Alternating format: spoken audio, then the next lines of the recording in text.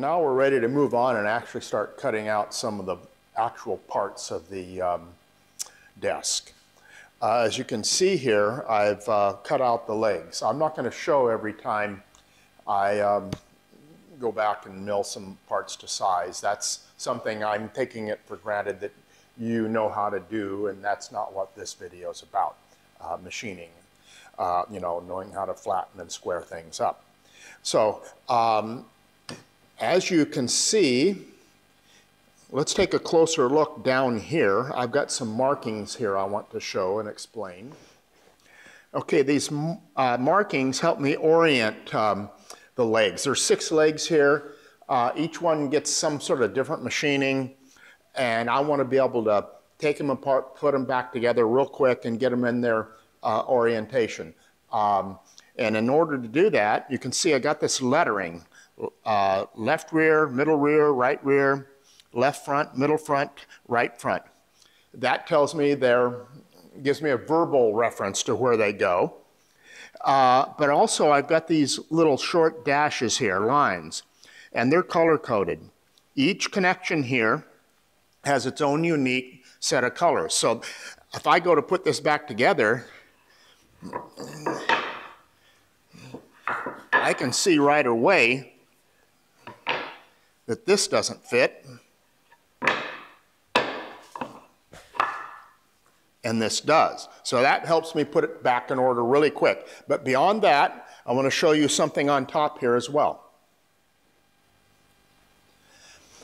I've put a green line across all the faces.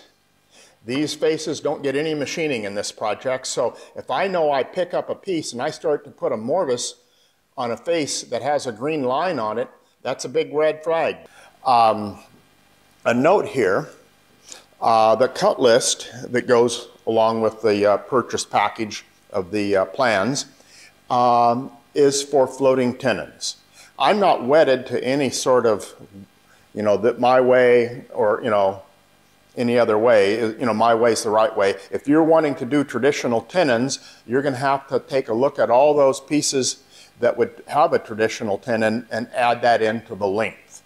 Because I'm going to do mostly floating tenons on the multi-router. I have a drawing that I call the leg map. It lays out all the legs, and any leg that has any machining done on it is laid out like this. If there's no machining, there's no view coming out that end. So that's a reference for getting dimensions of the location of the mortises. Let's take a look not at that one, this one. Now there's one instance in this left rear corner here where there will be a mortise that comes in from both sides. These are floating tenons, so this floating tenon will have to come in and meet right there and 45. There's no other instances of that.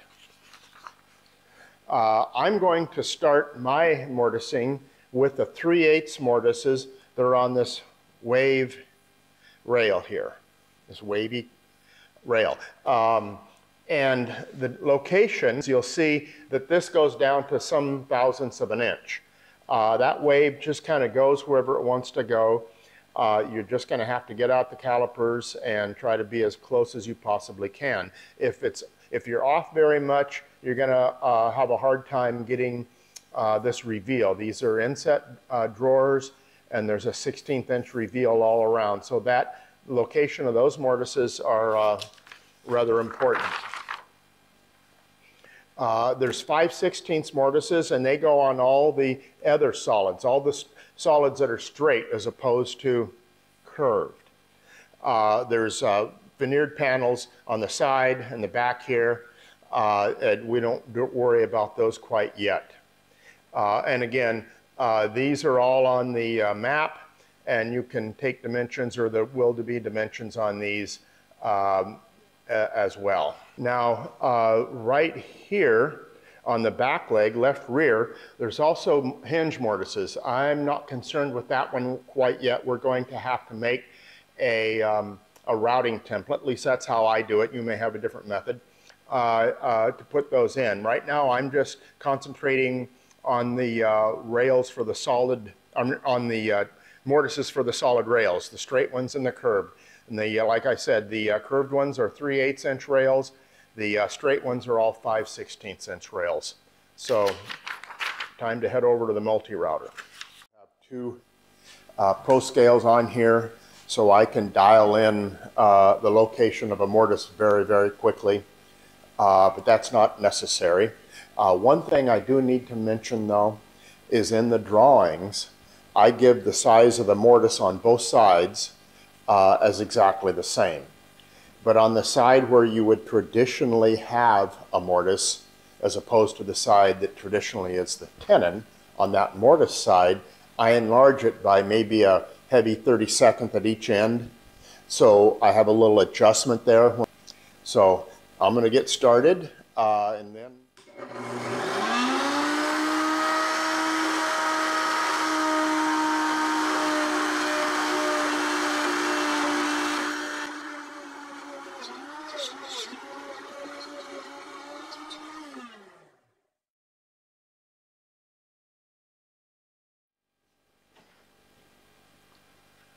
So we've got all the mortises done in the legs that go to the rails.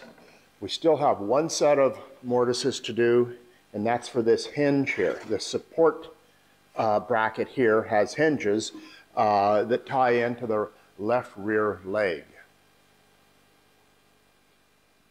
So these are the hinges I use for the swing arm. They're Horton Brass's PB 408 brass butt hinge. They're kind of pricey, but I just like them. They just feel good. They're kind of substantial and just makes me feel like I'm using some quality stuff. You may use other hinges as well. Now, you may have your own method for routing in or just cutting in for the mortises for the hinges. That's fine. Go ahead and do it. If you want to use my method, I will go through that. First of all, let's take a look at the jig here. This is the spacing. This swing arm goes in there, registers at the top right here. So this registers that's a critical spacing. This is the spacing in between the hinges. The space right here is where the route out happens. And you can see there's just the slightest bit of give in there. I don't want too much. I don't want it to be sloppy. And this is the bit I'm using. It's a flush trim, and it just, in here, routes out nice. Now, one point I need to make. Here's my mock-up. The swing arm goes in here, and if you notice right up here there's a trim piece, and so when we use this jig with the leg, we have to use a spacer in here to represent that trim piece when we're routing. So at this point, I'm only going to route into the legs. I haven't cut out the swing arm yet, but I want to do the routing in here before I glue them up, and I want to get all this machining done on the legs now.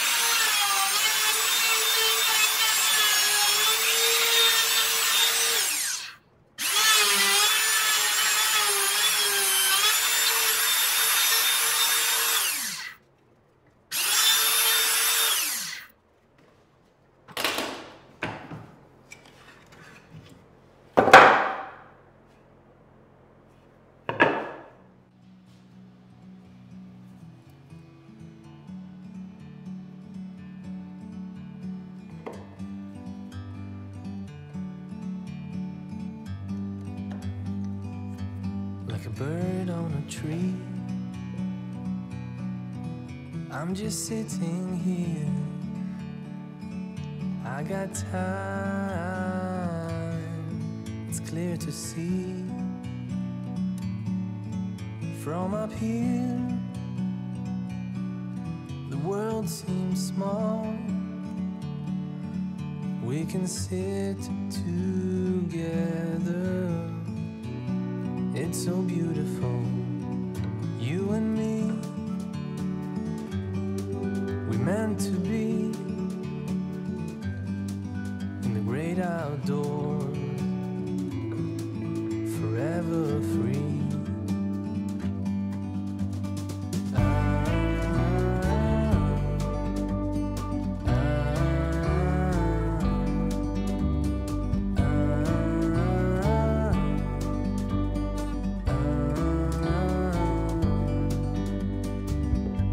Sometimes you need to go, take a step back to see the truth around you. From a distance you can tell